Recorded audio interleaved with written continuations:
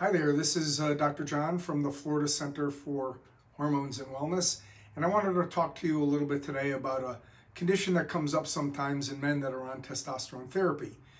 In these instances, these men will develop an increase of their blood cells or their red cells in their circulation. And to some doctors who are unaware of this, it will cause them some concern. In these instances, the men react to the testosterone by raising blood counts that are called their hemoglobin and their hematocrit. The technical term for this is physiological erythrocytosis, and it is an entirely benign, actually very healthy circumstance that arises when men take testosterone. The problem is that everyday doctors who don't really understand testosterone and its effects on the human body will confuse it with a condition called polycythemia vera, which is a very dangerous, very deadly type of a blood cancer, okay? And in that instance, it will raise the hemoglobin and hematocrit, but will also raise certain elements of the blood that actually cause the problems for polycythemia. That is, the platelet count goes very high, the white cell count goes very high, and because the platelets go up very high, it causes the blood to become very sticky. And in this instance, the blood can coagulate or form clots, and men can have strokes and blood clots and things. And that's related to the pathology in this type of a blood cancer.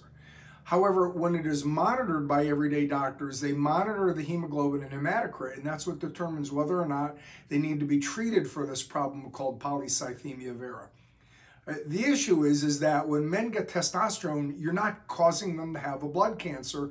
It is a very healthy circumstance to have your testosterone raised and to have the physiological benefits that occur after that. What do I mean by that? When men get testosterone, their physiology improves.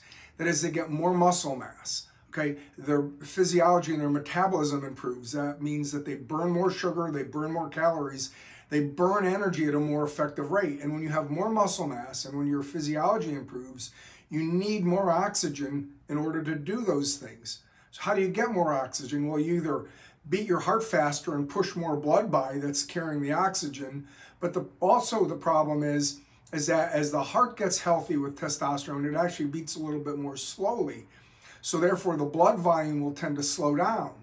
And in that instance, the only way that the body can make up for it is to create more hemoglobin and hematocrit to carry more oxygen to meet the body's increased metabolic demands. And it's a very healthy circumstance. It's one that we want. Why do we want it? How do I know that we want it? Well, ask yourself, where is the training facility for the U.S. Olympics? It's in Colorado Springs, Colorado. And why is it in Colorado Springs, Colorado? Because it is at altitude. And what happens to the blood volume when we go up to altitude? It increases. That is, the hemoglobin and hematocrit increase because we have more oxygen carrying capacity to provide the metabolic needs of a high performance athlete. So it's a very, very good thing that we try to achieve by elevating the altitude and by improving the men and women's physiology at altitude. So you can think of the increase of the hemoglobin and hematocrit in a man or a woman who is on testosterone as being a normal, physiological, healthy response to the testosterone in order to respond to the metabolic needs of a particular individual.